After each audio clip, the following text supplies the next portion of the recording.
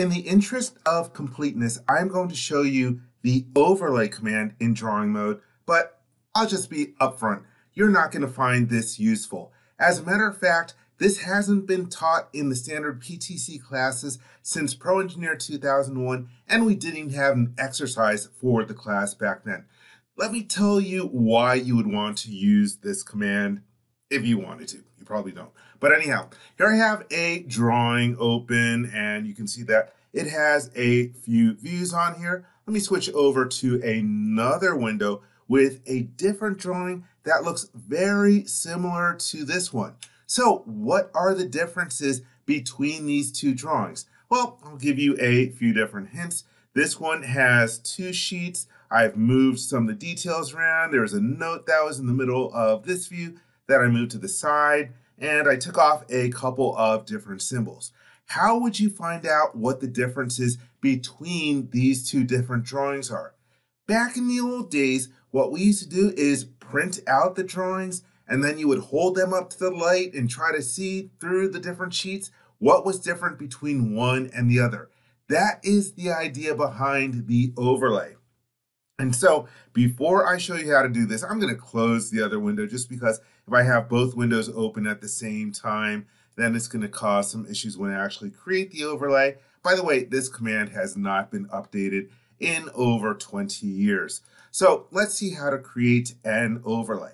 I will go to the Insert Overflow menu and then choose Overlay. And since this has not been updated, it uses the old Menu Manager interface. Here we have the option to add an overlay, and you can either place views or place an entire sheet. I'll show you later on how to place views. Here I will choose Place Sheet, and then it opens up the open dialog box where you can choose which drawing that you want to overlay. It's going to be this one. I will choose the Open button, and then it asks you, enter the sheet number to overlay, and click on the question mark or accept the question mark to see it in a separate window. I'll be honest, if you just hit the check mark or hit the enter key, it's a little clunky how you choose which sheet you want to use. I'm going to say that I want to overlay sheet 1 and then hit the enter button. And now it overlaid the drawing on this one. And I hope you are looking very closely because it just threw it on top of the other one. You can see that there are a few differences. So for example, you can see how these two annotations are the same but in different places. And we've got this note here, which is the same as this note over there. We've got a couple of dimensions that look differently. But honestly, it's just really hard to tell what is the difference between the sheet from one drawing and the sheet from the other drawing. What would be really nice is if you could make the overlay a different color than the original drawing, but you can't do that. So again, it's very difficult. Let me hit the Done Return button. If you go to your drawing tree, on the Layout tab, you can see if you have an overlay in here. We see that, yes, there is overlay 1. So that's about all that the overlay does. Let's say that you want to get rid of it. You can go to the Insert drop-down menu and then choose Overlay. And let's delete the overlay. And you can do a selection or you can choose all overlays. Do you really want to do that? Yes. This is another opportunity where you can look to see, hey, what changes when I hit the Yes button? And you can sort of tell some of the differences between the two drawings. Let me show you one of the other use cases that was pushed for using overlays. The idea was that you could make a master drawing. So I'm going to choose to create a brand new drawing, File New, choose the Drawing Radio button, and I'm not going to use a default template.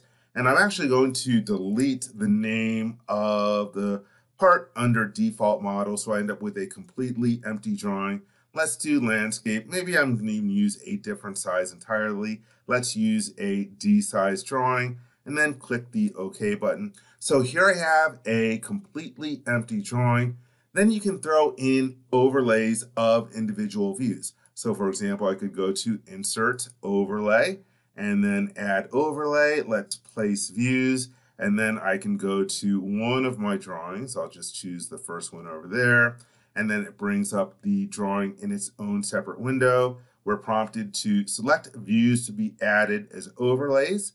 I will click on this big view here and then click the OK button. You can use the Control key to select multiple views, and then it says to select a free point on the drawing, or if you use the middle mouse button, it will use the origin of this drawing view, which by default is the geometric middle of the view. I'm just going to middle mouse button.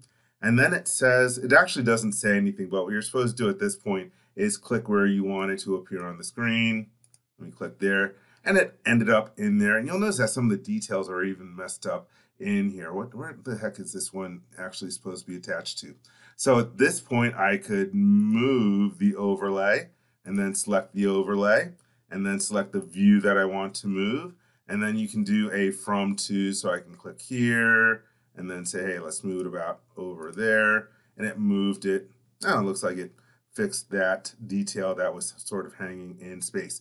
So there I've got one of the views in here. Then we could add in another view from a different drawing. Let's choose place views, and I'll choose the -B drawing this time, and then choose open, and then select the views to be added. Maybe I'm going to grab this view. Okay, select a free point on the drawing, and then select where we want it to be on this one, and it pops it in there. And then I can choose done return. If I go to the drawing tree, hey, we've got two different overlays in here. Now, be aware that these different views are view only. You can't make any changes to it. And so it was just this idea, I don't know, maybe if you wanted to make a master drawing from a bunch of different views from multiple different drawings, this is one way that you could bring it into the drawing in order to be able to see those different views. But you can't manipulate them, you can't do anything with it, you can't detail them, you can't add any other information. So again, that was just the other use case that was pushed for drawing overlays. So again, not really that useful in my opinion. Let me go back to the actual other drawing. If you go to the Review tab, there is a command to get a difference report, and I'll show you how to use that in a different video.